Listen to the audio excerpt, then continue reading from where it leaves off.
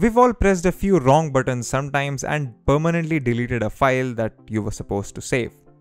Thankfully, there are ways to recover it. My name is Idullah, you're watching Candid.Technology, and in this video we're talking about how you can recover deleted files in Windows 11. Now when it comes to recovering permanently deleted files on Windows 11, you have two options. The first option is to use something like Recuva, which is a third-party tool that you can use to recover deleted files for free. It's a tool from CCleaner. It's very easy to use. You just download it, go through the wizard, and it will scan and find any deleted files on your drive. This doesn't work 100% of the time, and that's because once you delete files, there is no sure shot way of getting them back. But if you want to use a third-party software for this, Recuva is one of the best options out there. I'll put a link on the screen and in the description below. Option number 2 is to use a Microsoft tool that you can find on the Microsoft Store. So let me just open up the store.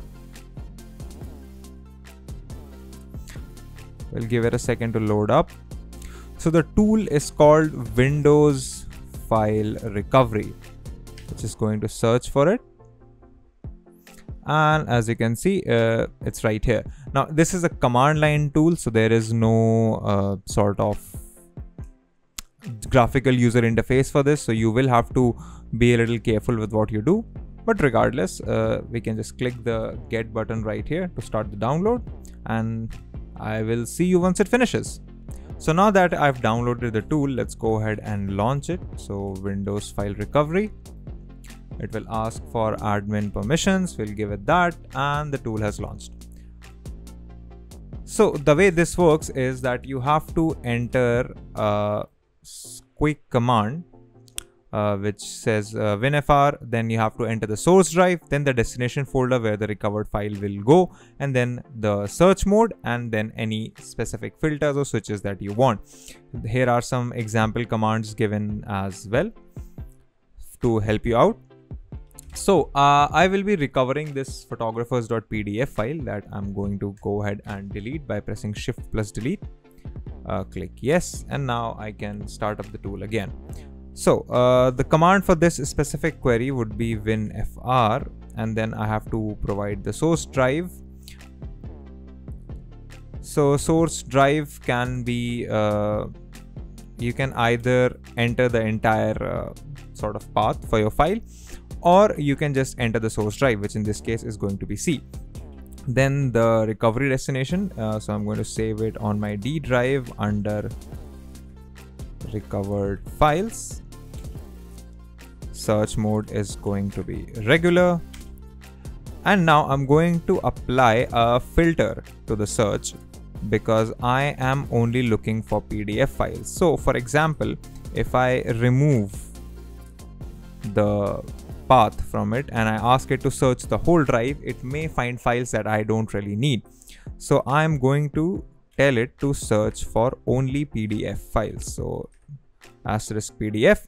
If you want, you can provide multiple options. So as in this command above, it has provided PDF and JPEGs. So this command will only search for PDFs and JPEGs. Mine is going to only search for PDFs. So let's go ahead and press enter.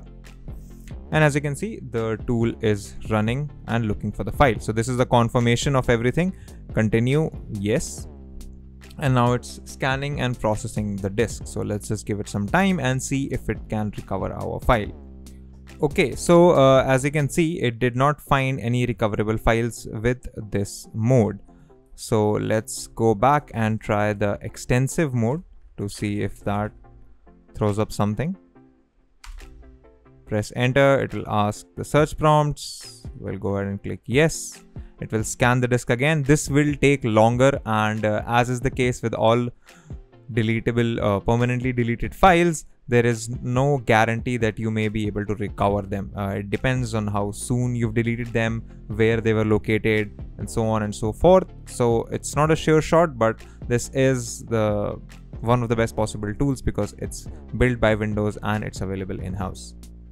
So as you can see, our extensive scan is complete, and we have some results here. So it actually found 8 PDF files. I'm not sure if these are the right files, but we'll go ahead and take a look. So it's asking if I want to view recovered files. Press yes, and it will open up this folder. And if I open PDF, these are the 8 PDF files that it found, and that's how you can use this tool to recover your deleted files on Windows. If you like these videos, consider subscribing, give us a thumbs up, press the bell icon, and tell us in the comments below if you have any thoughts on these videos or if you'd like us to cover anything specific.